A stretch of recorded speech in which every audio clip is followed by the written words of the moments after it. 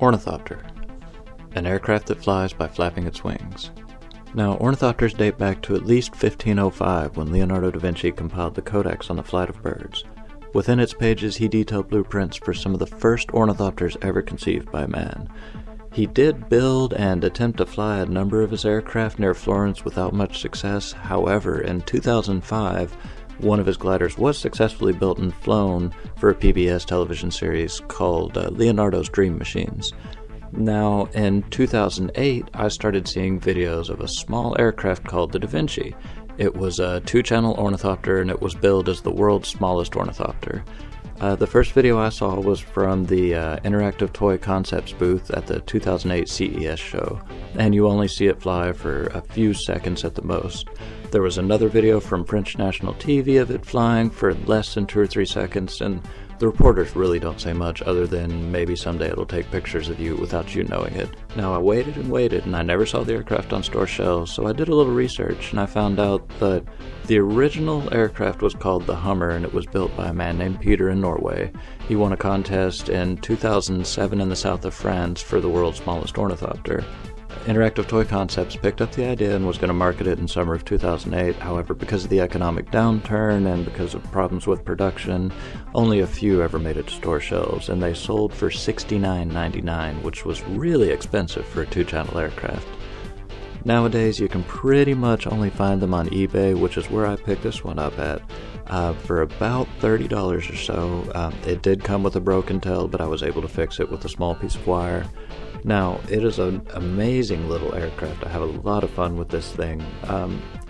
Unfortunately, during the first flight, I flew it without its nose guard as suggested on some RC forums. They said it was extra weight, but I think it actually does guard the nose rather well because unfortunately I broke the push rod that connects the wings to the main gear.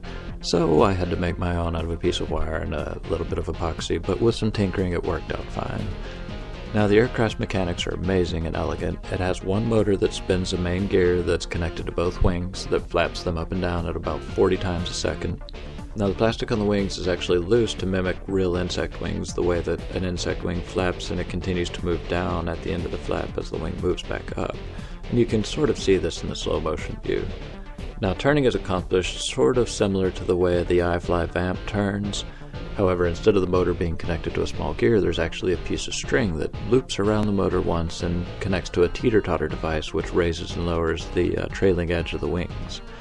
Now, the steering is actually proportional steering. It's not just bang-bang steering, and it is really, really responsive, and it's very fast.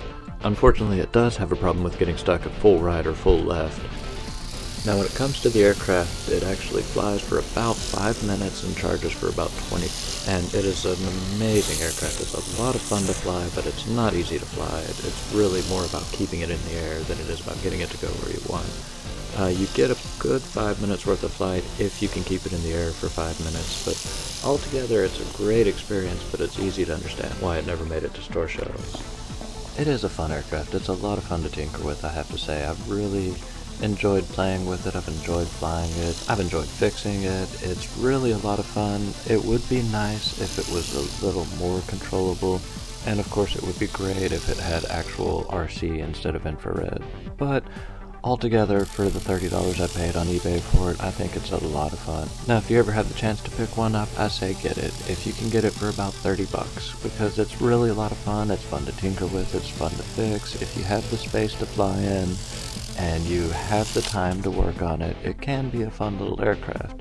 It would be nice if it was a little more controllable, and it would be nice if it was radio controlled instead of infrared controlled. But all in all, I think it is a wonderful little aircraft that Da Vinci would have loved to have flown around his shop. I do thank you for tuning in to RC 101 with the Taoist Flyer. Subscribe for more fun aircraft videos.